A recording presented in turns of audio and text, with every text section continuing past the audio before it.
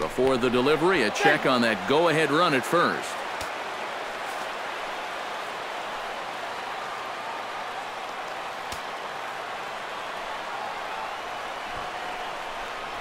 Trying to get that go-ahead run to scoring position now as he puts this one down.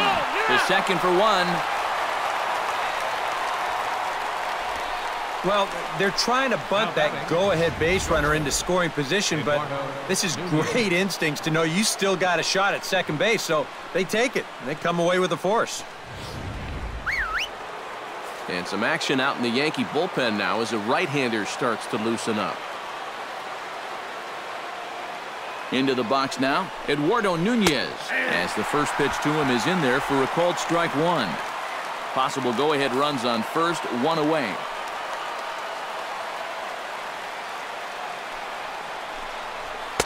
And that's inside off the plate with the fastball. It's 1-1. Well, this is a spot where it helps to have a two-seam fastball like that so you can work in on the right-handed hitters. Here's a swing and a high pop-up. Drifting toward the third base dugout. Ref Snyder is able to look this one in just past the third base dugout, and that's out number 2. And this is right where they wanted this thing. You see it on show track there. They wanted to take him up around the letters, hoping for the pop-up, and that's exactly what they got.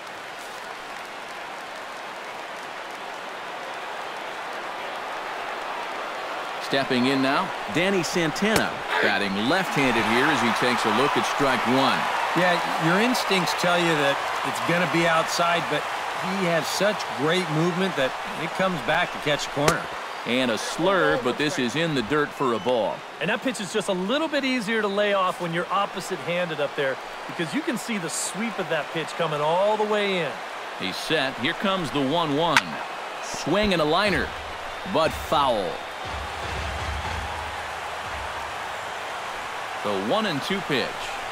In tight there as he's got to turn out of the way of that one.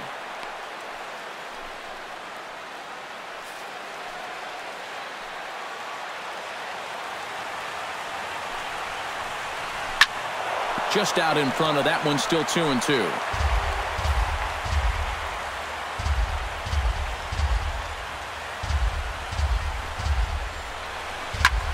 Swing and he pops him up over toward foul territory.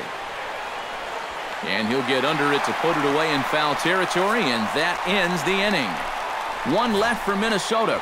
Still tied 3-3.